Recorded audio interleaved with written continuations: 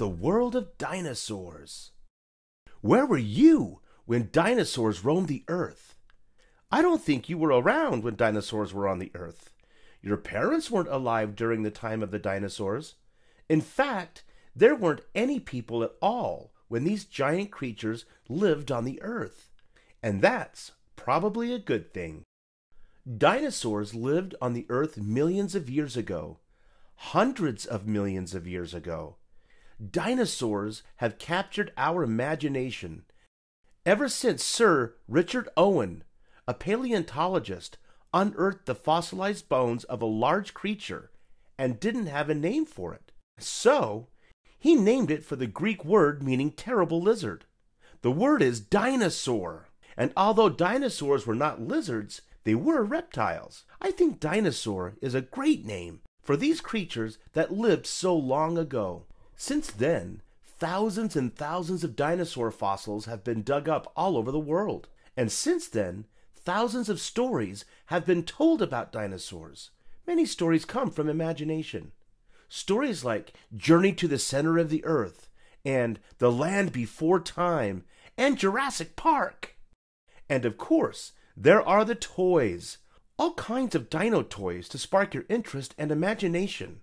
We must use our imagination because there are no living dinosaurs on the earth today. But we do have dinosaur bones, and we do have paleontologists. What's a paleontologist? Paleontologists are scientists who dig up and study dinosaur bones called fossils. Millions of years ago, when dinosaurs walked about, maybe they would die in deep mud or in a swamp, or maybe sand or in a river. And if the dinosaur was covered up quickly, it would be preserved down in the earth. Through the millions of years, all the soft parts of the dinosaur would dissolve away, leaving the skeleton, and all the bones would be filled with minerals, making the bones as hard as stone, becoming fossils. Dinosaur footprints can become fossils too. Over time, a long, long time, the earth changed, swamps dried up, jungles became deserts, and seas became mountains, and there the fossils waited and waited to be dug up by paleontologists. Fossils have been found on every continent of the world. They have been found in backyards and in the ground at construction sites. Maybe someday you will find a dinosaur fossil.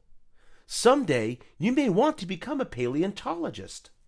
It takes a lot of work and patience to dig up dinosaur fossils. Paleontologists are like detectives. They can tell by looking at the earth where to look for fossils. Paleontologists start digging with pickaxes and shovels, but as they get closer to the fossils, they must use smaller tools like rock hammers and chisels. And then when they get very close, they must use little dental picks and brushes. They must be very careful not to damage the fossil. Some of the best places in the United States to find dinosaur tracks and fossils are Utah, Texas, California, Montana, South Dakota, and Wyoming. Is there a dinosaur quarry or museum near you? Paleontologists try to collect all the bones they find and put them together like a puzzle, and when they're finished, they have what hopefully looks like a complete dinosaur without the skin. The fun part is naming the dinosaur. Most of the time, the person who discovered the dino fossil gets to name it. Sometimes the official names are long and difficult to pronounce. But let's give it a shot together. Let me introduce you to Sue, the Tyrannosaurus rex, or T-Rex.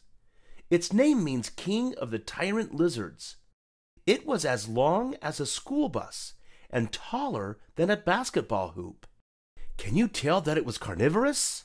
Carnivorous means meat eater. It takes long, sharp teeth for a dinosaur to be a meat eater.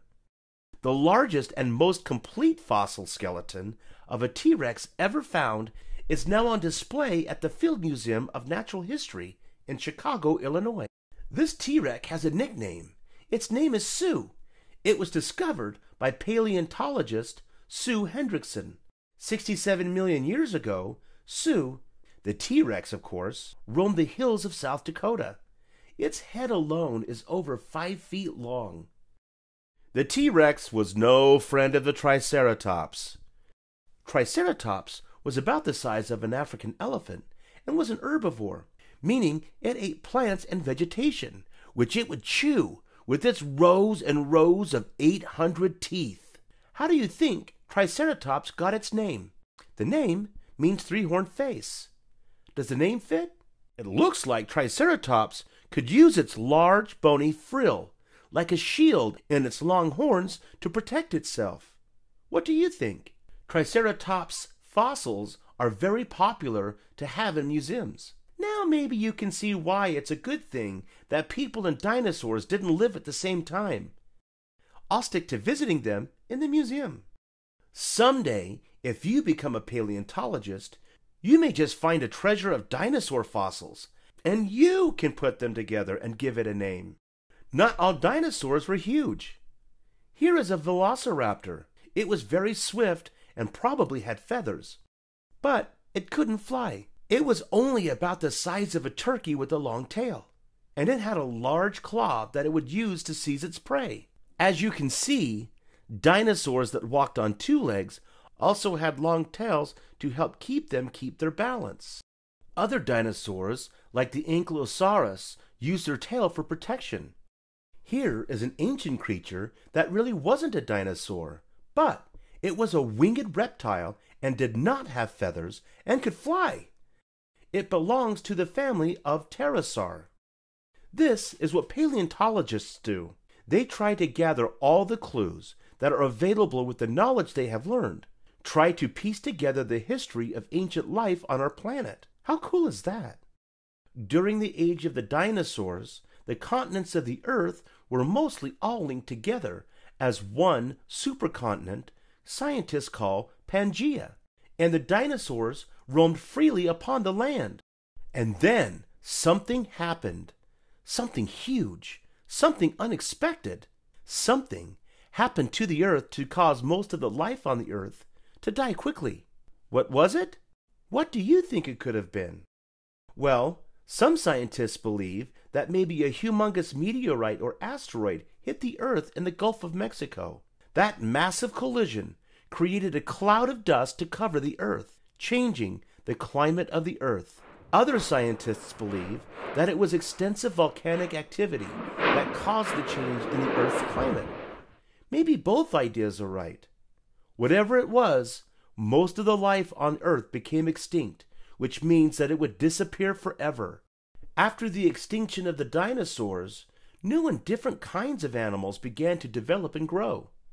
Paleontologists believe that modern birds may be distantly related to the dinosaurs because their bone structure is very similar. Wow!